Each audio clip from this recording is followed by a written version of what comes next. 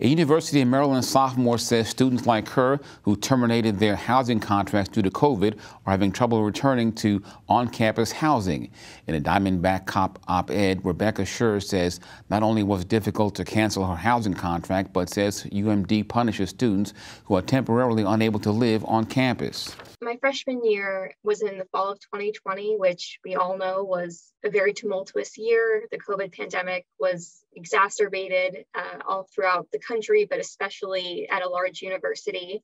So I tried to be very careful. I wore masks everywhere. And somehow, unfortunately, I still contracted COVID-19. So when I decided that I wanted to move home in the spring, I didn't realize that it would be so difficult. I filed a petition for release.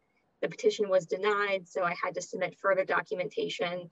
And then after my petition was finally granted, I later learned that I would not be as eligible as other students for on-campus housing. I would have very low priority for dorms or even for on-campus apartments.